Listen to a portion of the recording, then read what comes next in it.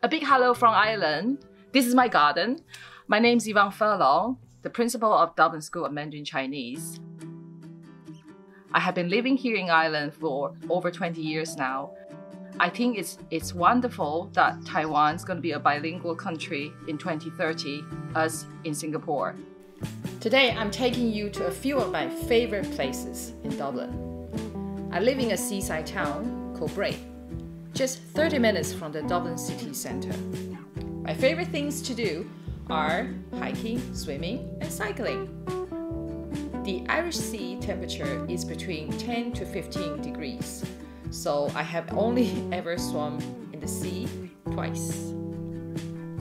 Daire is a seaside town halfway between Dublin and Bray. Many people swim here every day, regardless of the weather.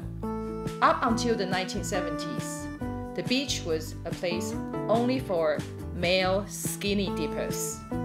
It is also featured in the opening section of the book Ulysses by the famous James Joyce. Ice cream vans can be found everywhere.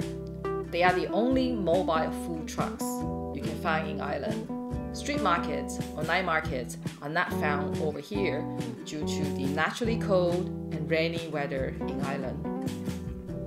The official languages in Ireland are English and Irish, so the road signs are all bilingual. Dublin Castle is a must-see place when visiting Dublin. It shows the history of Ireland under the occupation of England for over 800 years. The Royal Chapel beside it has beautiful stained glass windows with coats of arms representing many islands' viceroys, meaning vice kings, not Vikings. Our last stop, pop culture. On a narrow street in the busy Temple Bar where nightlife goes on, you will find the Wall of Fame.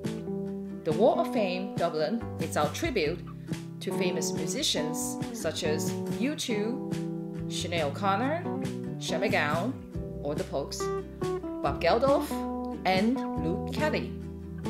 Other famous musicians are Westlife, Boyzone, Enya, Hozier, The Script, and Codaline.